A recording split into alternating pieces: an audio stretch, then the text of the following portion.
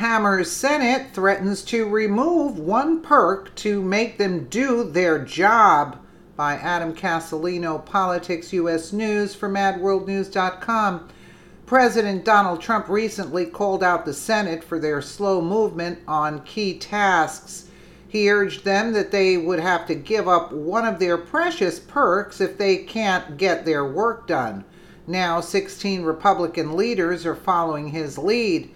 Even with President Donald Trump scoring unprecedented wins for America, much more needs to be done. He has up to 300 nominations waiting to be approved by the Senate. Those are key leaders who need to serve across government, but pretty petty, actually. Democrats and insider Republicans are slow walking the approval process. That's not to mention many other issues that need to be addressed. The Senate is made up of elected officials. They are supposed to serve the American people.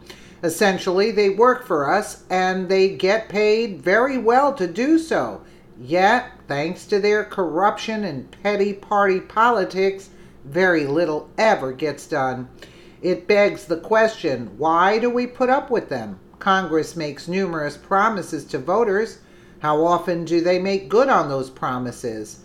Their only accomplishments we've seen recently have happened because President Trump has strongly urged them to do so, like the historic tax cuts. So once again, Trump is forced to drop the hammer on the Senate.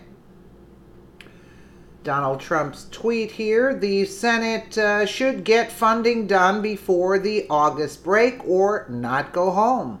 Wall and border security should be included, also waiting for approval of almost 300 nominations.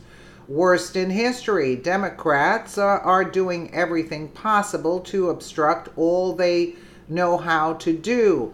Stay. As is so common, a single tweet by the commander-in-chief is having huge consequences.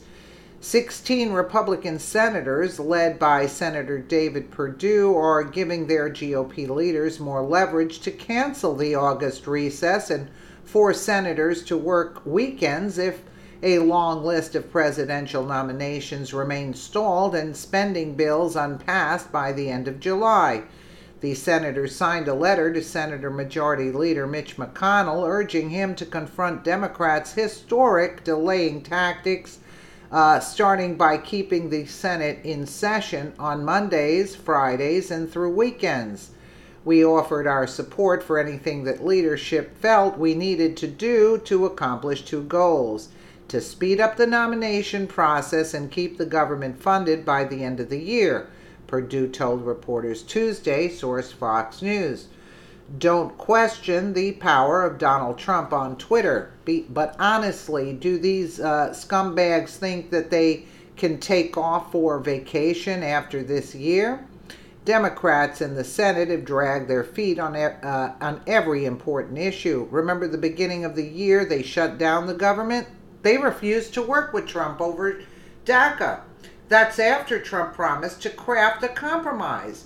Now we have numerous nominations that are being ignored and other issues related to funding. These are the same people who appear on cable news and complain about the president. Really? Donald Trump is doing historic things for this country.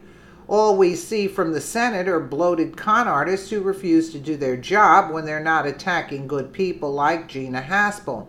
The fact that at least 16 senators are willing to put their vacation on hold is a good sign. At least some of our leaders are willing to put their personal needs aside for the good of the country.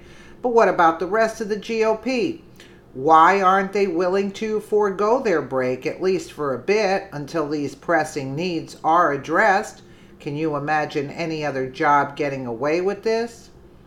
Oh yes, boss, I'll take care of these important reports after I come back from the Bahamas. Something tells me a person who does that won't have a job when they come back from vacation. Yet, time and again, we give these senators a pass. If they are neglecting their job and the American people, we must find people to replace them. The midterms are coming up. These senators better do their job, or we'll find people who can. Yeah, they just drag their feet, and they're supposed to be working for the public, yet they don't work really on Mondays, Fridays, Unbelievable. And how much are they getting paid? I mean, Trump wants to get work done, and they just want to go on vacation. Isn't that nice? Let me know what you guys think in the comments below. And again, thank you so much for watching.